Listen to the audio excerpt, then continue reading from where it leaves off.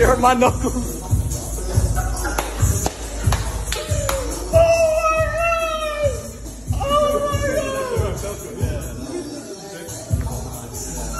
Alright, y'all, Dana 2 about to get punched by Bryce Hall himself. Luckily, I've gained a little quarantine weight, so... I like that a lot. I like that. I like that. I like that. Go again. Oh! One more. I love the feeling, so one more. You gotta get Ooh! I'm fat, so...